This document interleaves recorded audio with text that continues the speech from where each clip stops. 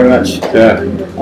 I'm Chan from Canberra, Australia, and this is actually my first visit to China. So it's been a very humbling, and I'm very honoured to be here. I thank Professor Law and you all in one.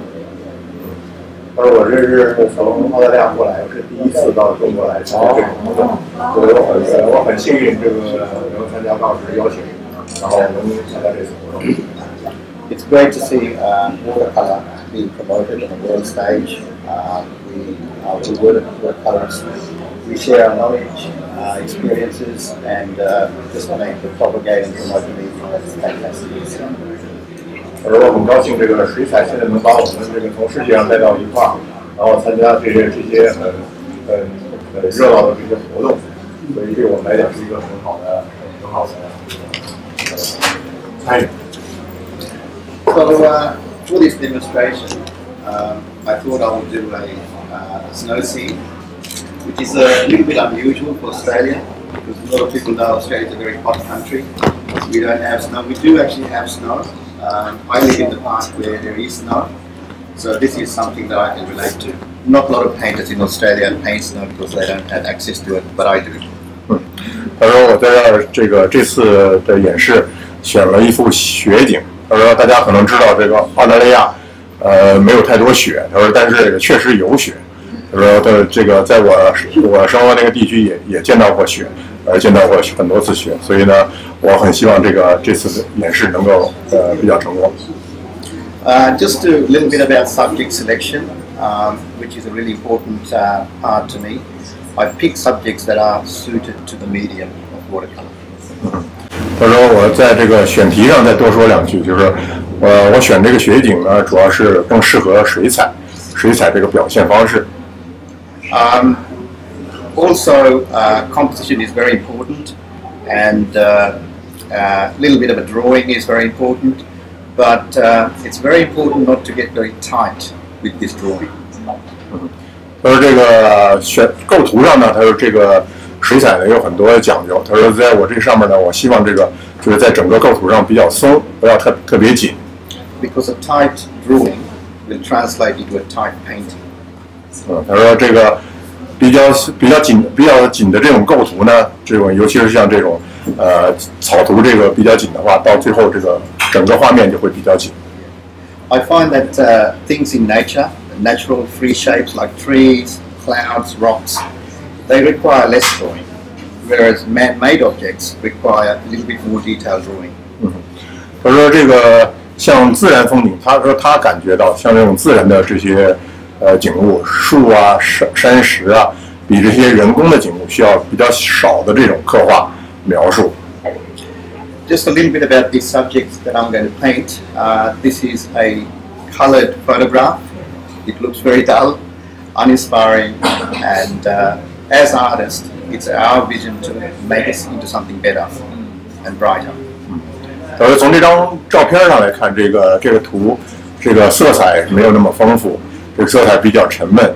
他说，但是作为一个艺术家来讲，看这张照片应该看到更精彩、更多、更丰富的画面。When there's no light here, I have the artistic license to create light. I like to pick subjects that are dull, and I'll actually make it more exciting by adding the light the angle that I need to.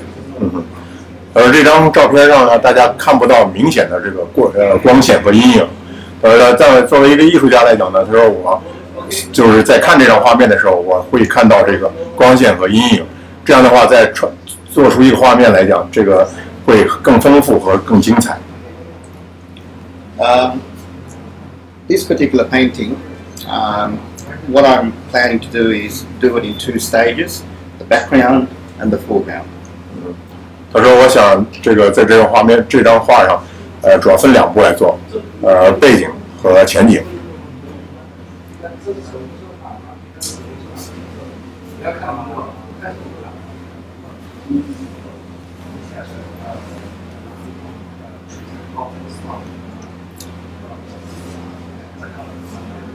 Now, just very importantly, when you're painting a snow scene, selecting a snow subject, the most important bit is actually not the snow.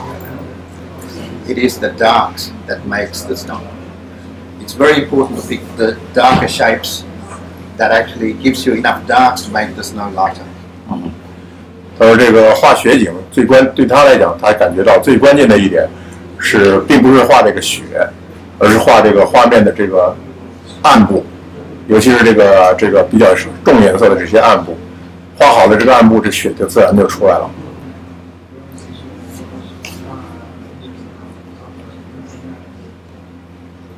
So big wash. 比较大的水来做一个大面积的渲染。So I'm going to work almost finished all the background. I want to keep it soft and fusing into the background. I will have a lot of the hard edges in the foreground, but the background will be soft and cool. 他希望在他这个渲染过程中，他把背景要做的比较湿，然后这样的话看得比较柔和，然后可以把这个景拉远。Just two things about these brushes. I used to use the natural hair mop brush from the West, but I have fallen in love with your brush, which is the Chinese brush. I like this more. 他说这个他主要用的这个在这个渲染里边用两支笔，一个是这个大家熟悉的这个西方的这个拖把笔、水彩笔，再一个就是中国的毛笔。然后说我还是比较倾向于多用这个中国的毛笔。So let's start with the first wash.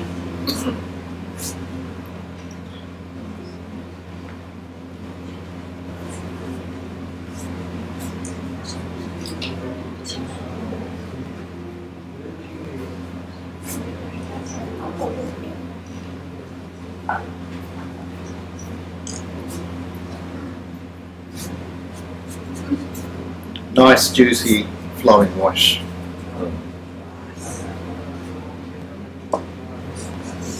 是很丰富的这个水和这个颜色来做这个渲染。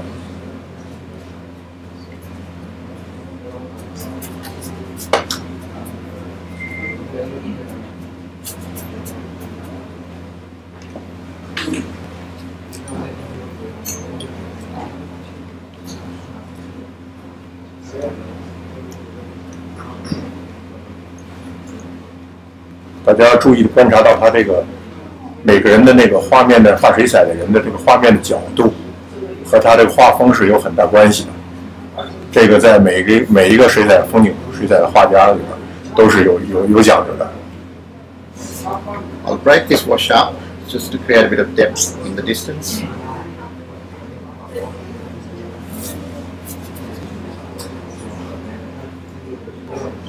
他在做衔接这部分。希望能够把这个景深的这个景深能够拉出来，所以他在做一些留白。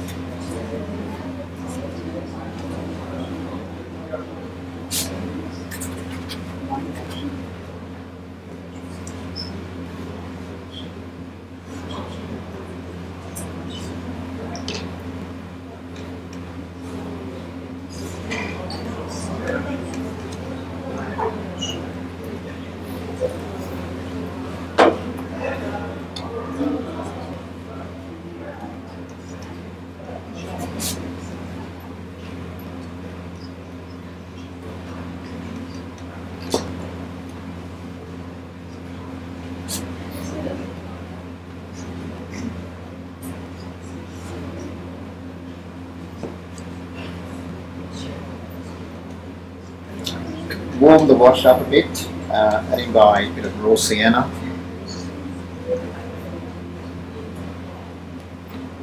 这个背景呢开始慢慢的变暖，加一些生者。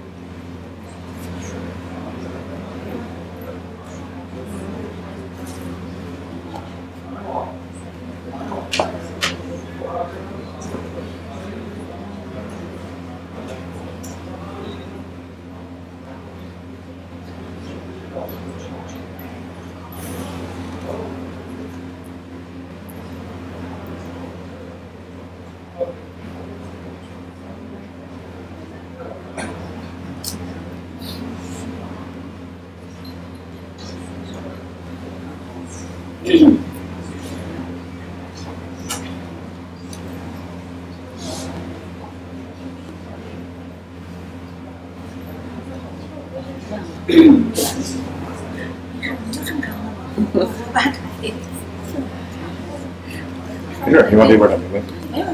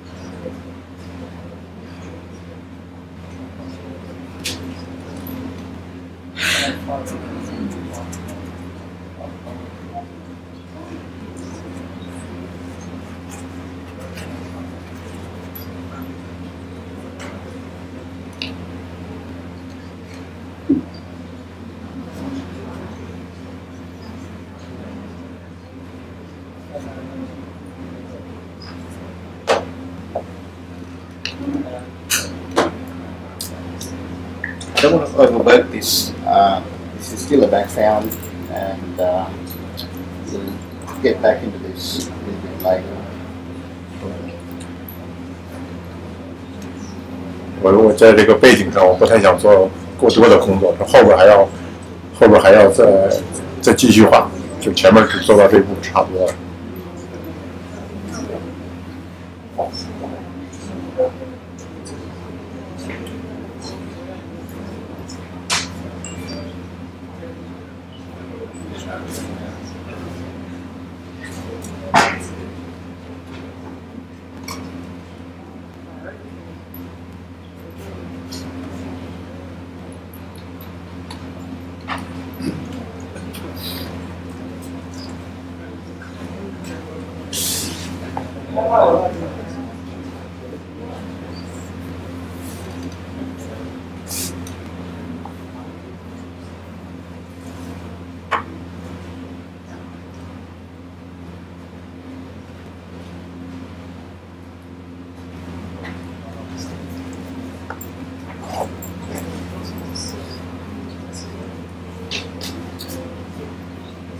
So lifting up a bit of the pigment.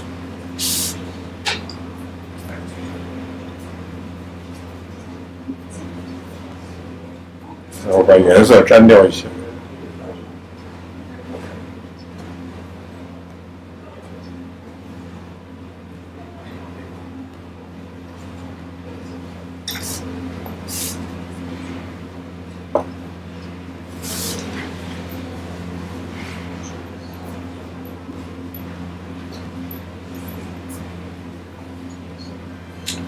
And just round the bottom a bit.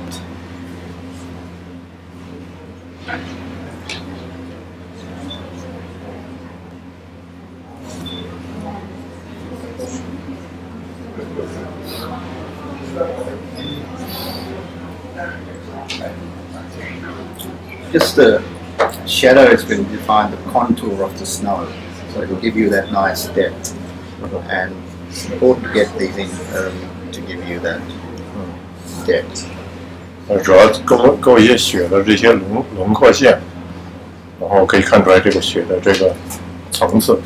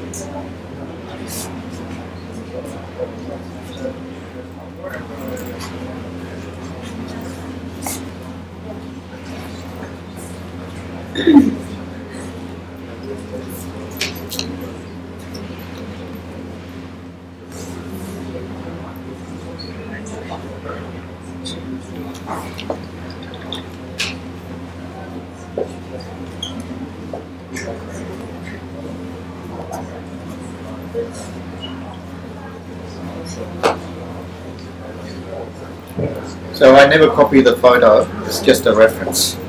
It's not a copy of the photograph. I'll create something that's more exciting than hopefully the photograph. 在这儿可以看到，它没有完全去抄照片，然后它是参考照片来形成这个构图和画面。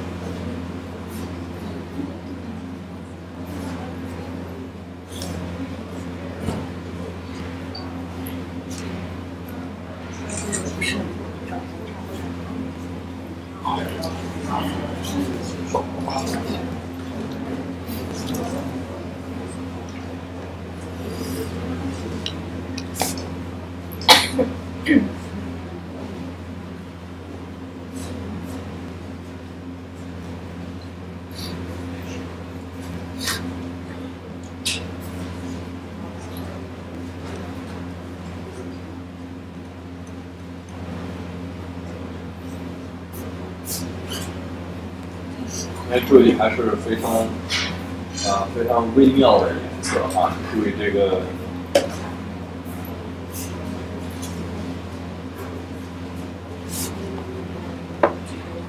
都是非常非常微妙的类似色，就是远处就是这个因为要趁着湿化嘛，所以说那个从远到近啊，刚才安迪也说啊，从远到近，从湿到干，从整体到局部。但是这个雪景呢，你要整体刷呢就容易枯啊，所以它是从远处画到近，要从浅颜色往深里头画。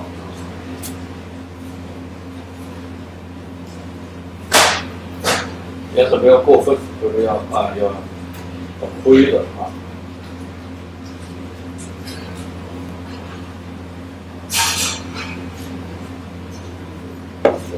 典型的澳大利亚的澳洲的这种画法啊，注意用笔啊，对，毛笔注意造型，每一笔的塑造，颜色的这种统一啊，从大卫泰勒那个这种。So the background I'm going to come back maybe later on. I'll put the shadows and stuff. It's pretty much done. The painting is not about this background, so it's very easy to lose focus and do too much on this stage. So I like to just leave that and I'll move on to the foreground, get this dark. So there's a lot of negative painting because what is snow is the white paper. As long as you get the darks in and a bit of tonal contrast, it'll turn into snow. This is one of those paintings where until you get the final darks in, the painting won't make sense. It's only when you connect all the darks it'll actually pop out. So the initial tendency is to make it look pretty too early. So just be patient and until you get to that stage. 他说在他这一步呢，他现在画到背景画到这一步已经基本上是差不多了，就是先不要勾太多的这种细节，这个已经足够了。而很关键画雪景就是这个前景的那个暗部，前景的暗部一出来，几乎这张画就可以成型了。所以他说要耐心一点，不要急于画这个前景的暗部，这样的话在观察整体的这个画面的关系上，可以更多的考虑一些这个细节，然后这样的话呢，最后再去加这个前景的暗部。So what I want to do is this edge where snow is falling over that cliff, I want to make it a nice soft edge. Whereas the hard edges will be here, this edge will be nice soft, it will just flow through. And if I work wet into wet and let watercolor do the job, it will look better. Whereas if I try to do all this by myself, it will just look overworked. 就是他希望在这个刚才他说到这个画面这个细节这部分左边这个靠边中间这部分，它需要一些比较硬的边，这个来刻画这些细节。靠画面的右边那部分，它基本上是希望能够做到比较湿的画法，让它画面自己成型。然后这样的话呢，就是看起来会有虚的这个内容。Also in the composition, this is actually going down. This edge is going down, so it's the top edge. I actually make this go up to meet the edge. Go up. 所以说在这个照片上面呢，可以看到它那个边缘主要是向那边倾斜的，所以它在这个现在它的画面上呢，它希望是从这个在右下角这个角度上来，然后再下去。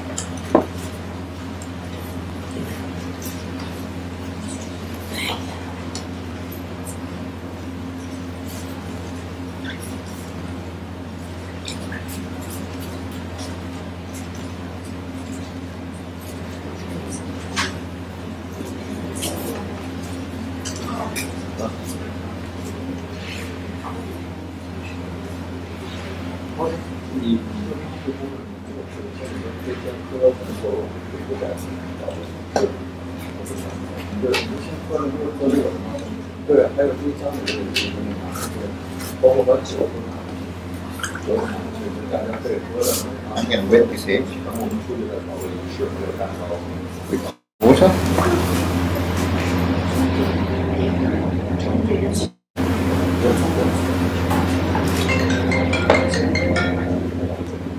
就可以这样，一定要让他们现在就进行。我也不知道，今天好像是4，这是第3个。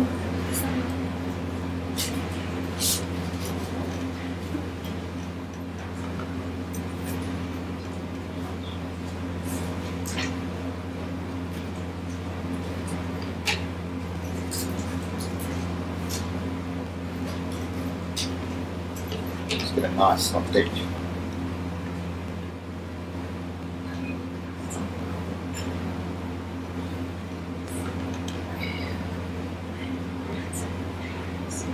这个印第安红大家都比较喜欢用啊，印第安红很好看，它又很恶心很艳又很透明。如果说这个颜色呢，还是挺好，大家看他们几位还都是用同期的颜色，还是挺习惯的。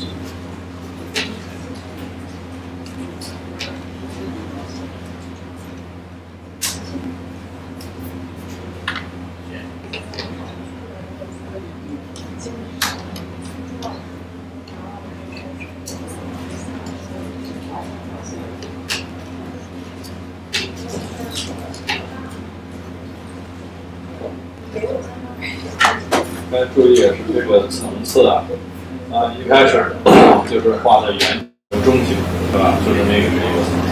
然后现在是近景和中景，对吧？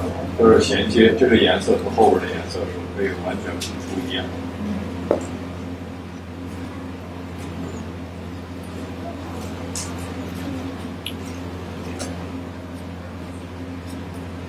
大家注意，一定是协调的画啊，不要是在细节上哦，这是一个木棍儿，那是一个树干，就开始抠啊。是协调的话，就是一看就注意是吧？从左到右啊，从上到下啊，翻不整，因为互相之间是有关系的。右边这笔跟左边这笔是有关系的。可能觉得说这有什么关系啊？深浅啊，造型的走向啊，这些都有关系啊。虚实啊。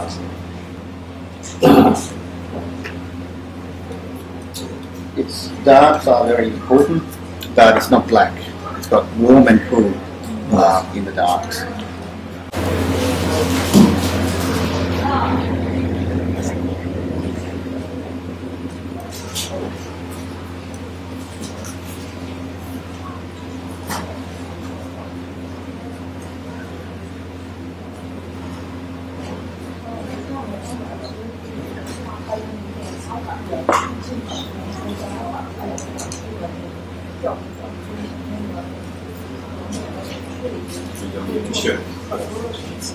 对，进步了它树干的这个蓝颜色呢，就是雪的厚度的投影啊。那个棕色呢，当然就是树干，是吧？树干本身这样形成一个大的一个结构，雪不有厚度嘛？然后对那个暖的那部分就等于是那个雪融的和那个土的那个结合的一部分，对吧？你看雪的厚度啊，雪的厚度出来了。然后这块板块也是在它重颜色把那个树之间啊，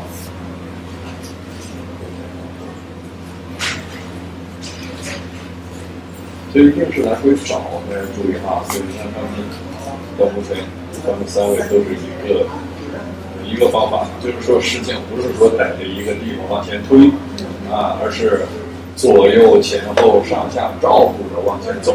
哎，就是这就我们说的那句话，注意关系不是细节，对吧？画的是细节，实际上是塑造的是关系啊。通过关系，然后来通过细节来表现的是关系。关系是什么呢？就是像颜色的变化、素描上的这种变化、左右啊、呼应啊、对比啊，就这些东西，就这样形成画面的一个画面。画面就是它是一个整体。互相关联的。Put a dry brush.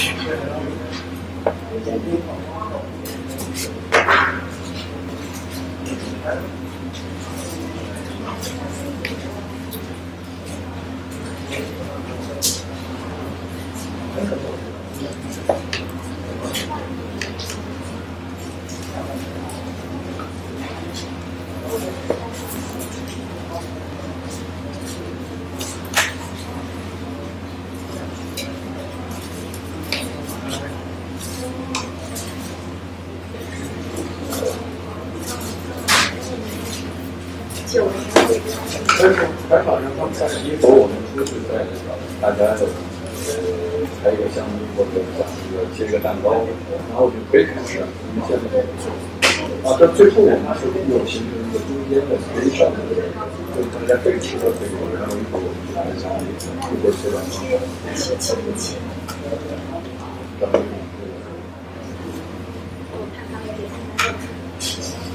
是找的。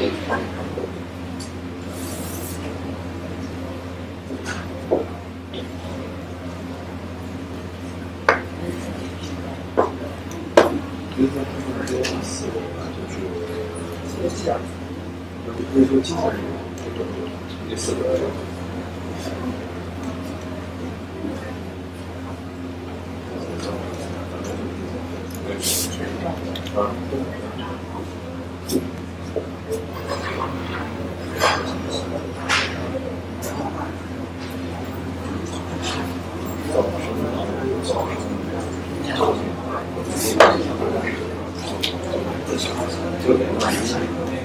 是吧？上午知道是上午2个人，下午2个人。I'm going to wet this edge.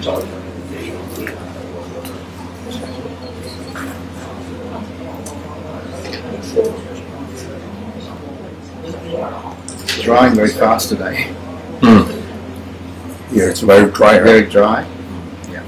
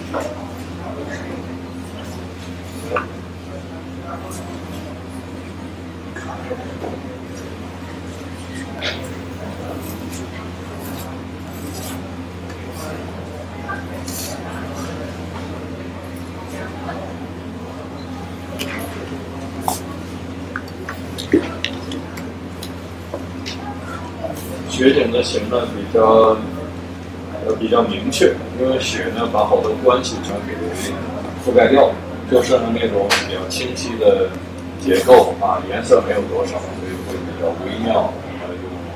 用它的虚实啊，用这种水彩的干湿啊，塑造到这些细节。